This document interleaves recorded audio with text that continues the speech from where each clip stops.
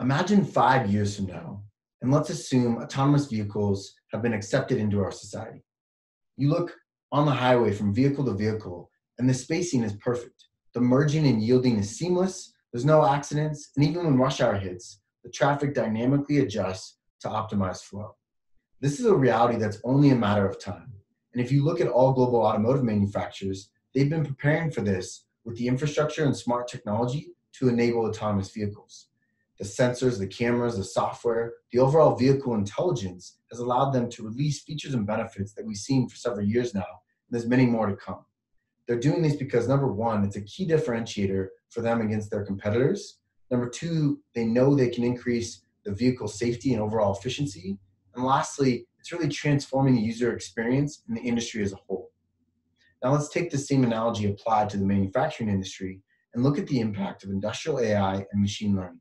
It's not a matter of if, but a matter of time. And we're already seeing manufacturers reap the benefits of these technologies.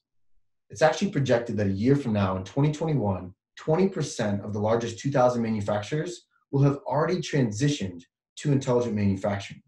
That means they've invested in the smart infrastructure to enable data-driven decisions through advanced analytics.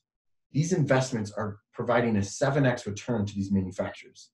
And it's really in 4 key areas that I wanted to share with you today. Number one, when it comes to quality, manufacturers are incorporating both inline and offline quality data to build predictive models to predict quality issues and prevent them before they occur. Manufacturers are doing this today with up to 90% accuracy on the models. Very effective use case. Number two is around process optimization and the ability to use advanced analytics to provide prescriptive process set points on how to improve process yields by up to 50%,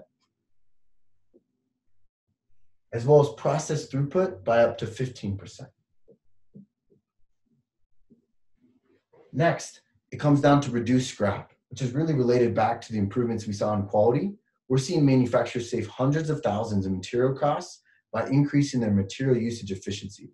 And not only are they doing that in the ramp up of these processes, but also in the ramp down and improving or reducing the variance in steady state, which is only possible through advanced analytics.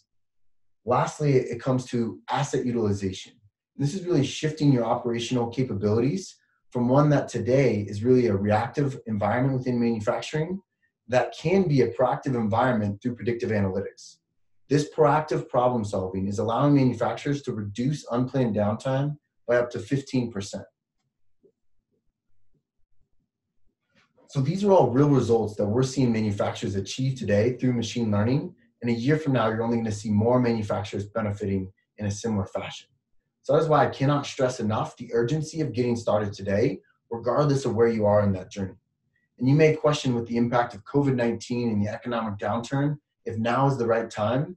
But economic downturns like this are really the perfect time to invest in transforming your operations. Because as we come out of this, the demand across manufacturing is really going to skyrocket.